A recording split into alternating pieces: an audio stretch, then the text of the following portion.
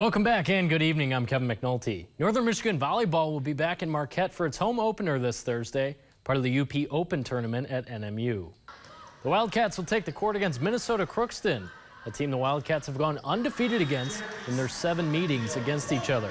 NMU is coming off a historic 2022 season, which saw them finish 23-9 and fall in the first round of the NCAA tournament. So expectations are high as the Wildcats have a group of strong returners mixed with a few incoming freshmen that hope to add a boost on both offense and defense. Head coach Mike Loser spoke today on how the team is working to balance school and volleyball this time of year. Team's in good spirits. We scrimmaged at Michigan Tech on Saturday. It went really well. I think the anxiousness of season starting and being here is very real. Balancing the stresses of school and your sport are very important, and having kind of a healthy relationship with the two is really important. And so we do our best to prioritize academics for them, but ultimately I think they're really excited to open our season at home on Thursday and kind of get the season going. Loser added that opening the season at home with the home crowd is a very exciting feeling. The Wildcats will take the floor at 7 p.m. on Thursday. As for Michigan Tech volleyball, the Huskies will open this season at home before joining NMU and the others at the UP Open on Friday. Tech is coming off a 20-10 season in 2022 when the team finished 5th in the GLIAC.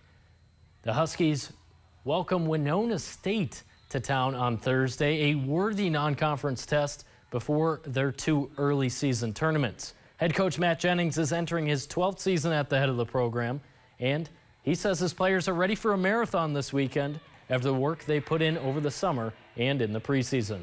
It goes all into preseason. You got 2 weeks of preseason and then you go. A lot of our players were here over the summer working hard and working out in the weight room and with each other out there on the court, so I feel like we're pretty prepared that way. I think with a relatively young team, this kind of load of matches early on ought to be a good test for us, but I feel like we're pretty fresh this season considering how we're feeling going into the first weekend. The Huskies were picked 4th in the GLIAC preseason poll voted on by the league's head coaches.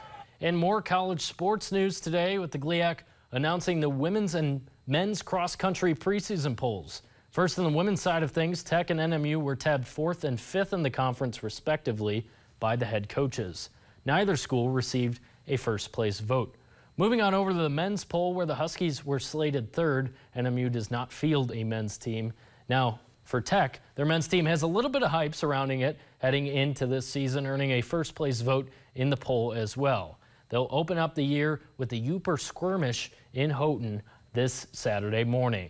And let's check in on some high school volleyball scores from tonight. First, Jeffers handled Lakeland and Hubble in straight sets after surviving a scare in set 2. Also, Ironwood took down Bessemer 3-zip. Elsewhere, Manistee was victorious over Gladstone 3-0. Remember to send us those scores each night.